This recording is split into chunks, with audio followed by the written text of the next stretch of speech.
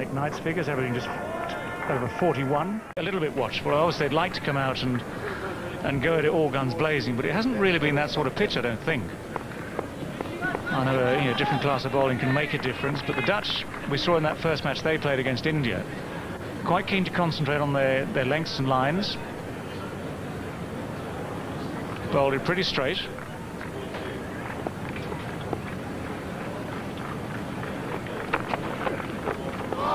And evidence, if you want it, of uneven bounce. Second ball of the innings, and it's shot along the deck. Happens every now and then at Buffalo Park. This type of surface is almost ideally suited to the slow medium paces, and most of the Dutch bowlers are like that, so we can expect a good line of length, we can expect a change of pace.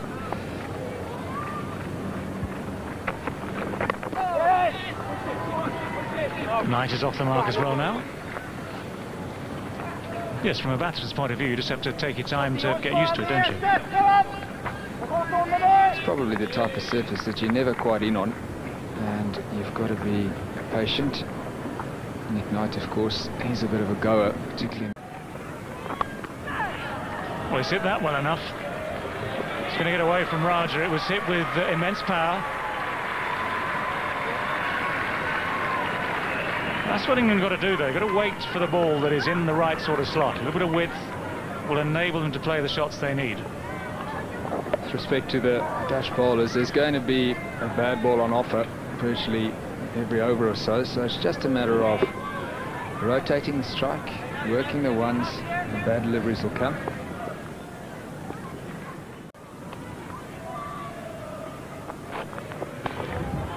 Well guided. We'll get at least 2 here.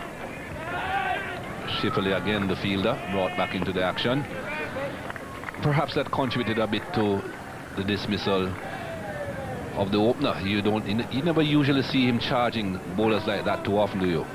No, I think they would have talked about that 15 overs while the ball's hard, because they will not get any pace from Holland's bowlers. They'll try to contain the game. I'm not sure that they're good enough to do that, Holland.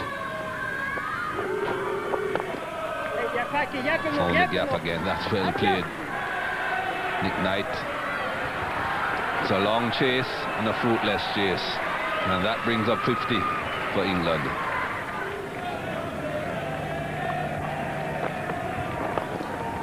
Well played again. Finding these gaps quite well, Nick Knight. In the slot, left-handed slot, anything that's full of length and just round about leg stump.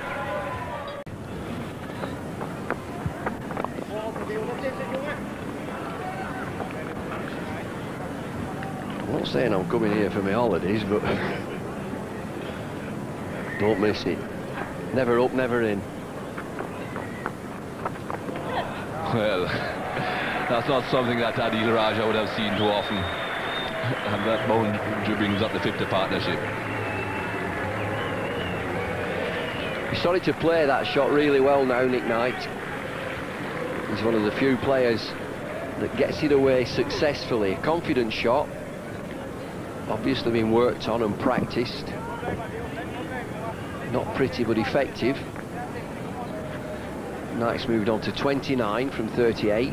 10 fours in this England innings.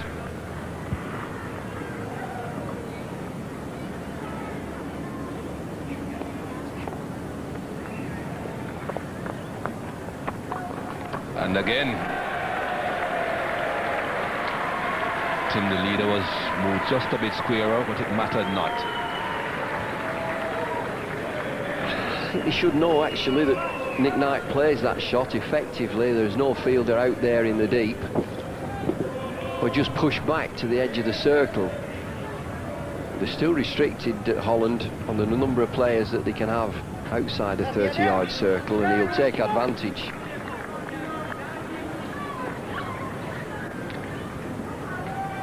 Field's moving back just in that problem area for that reverse sweep, and a catcher has come in short on the leg side. Just good aerial shot there of this field. It's difficult for an off spinner to bowl to this.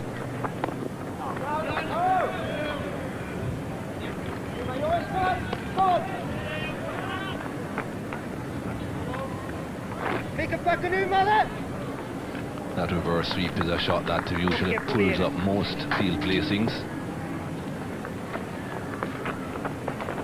There we go again.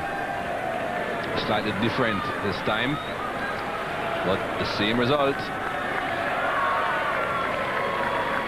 Well, the cheek of it, trying to manoeuvre the field just in that problem area where Knight will play the shot. He's confident on the shot. Now have a look at this for improvisation. Just a little dink.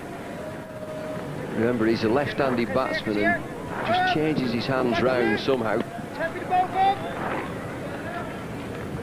Yeah, 3-4s, lots to think about.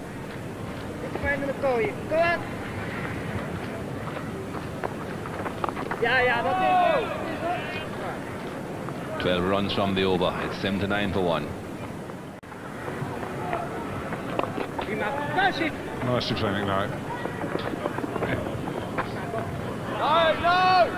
Good backing up.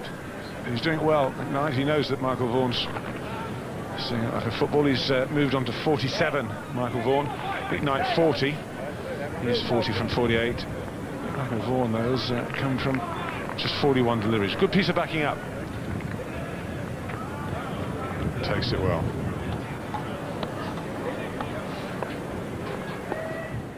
We lost the series 4-1. Well, that's good round there. Even had time to have a little consultation about that one.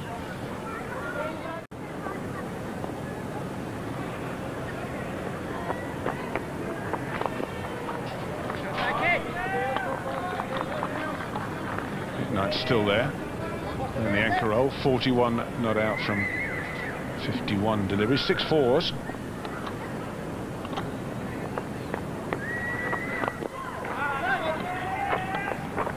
Good running. Let's have a look at the dismissal of Michael Vaughan.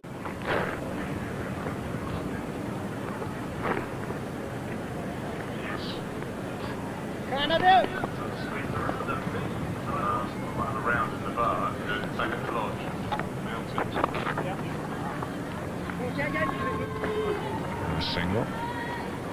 So without breaking sweat, there's 7 runs off the over, 1 ball to go.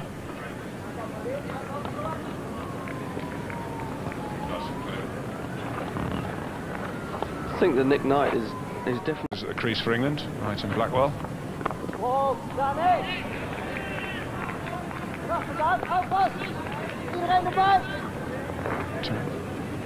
Magnificent start.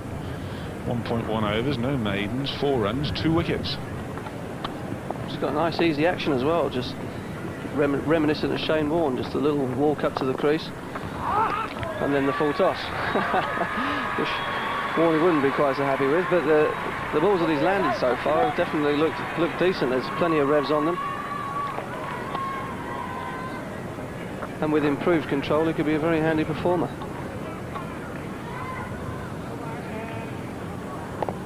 Well, you're always going to get it slightly wrong when you're a wrist spinner. There's always going to be the odd one to hit. But I suppose if you're a bowler, I suppose the low full toss is better than the long hop. Having said that, you've got a wicket with one of those, haven't you? Yeah, the game is there to make fools out of all of us, Beef. And regularly does.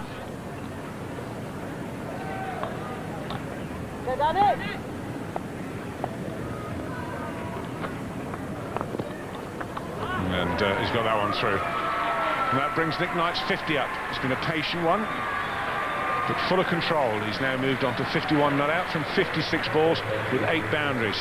He's seen a couple of wickets go at the other end, but it hasn't phased him whatsoever. And he's steering England home.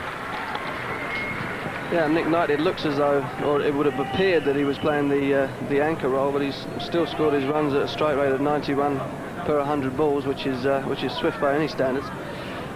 And because of the fact that Nick Knight is so good at rotating the strike, it often seems as though he's been out there for ages without scoring, but he does score a lot of singles off a lot of the balls that he faces, which keeps the strike rate up there for him and also allows people like Michael Vaughan to get more of the strike with him. Good comeback. Walking Knight, thought there was another full toss there, just dipped in on him a little bit. England needing then 17 more for victory.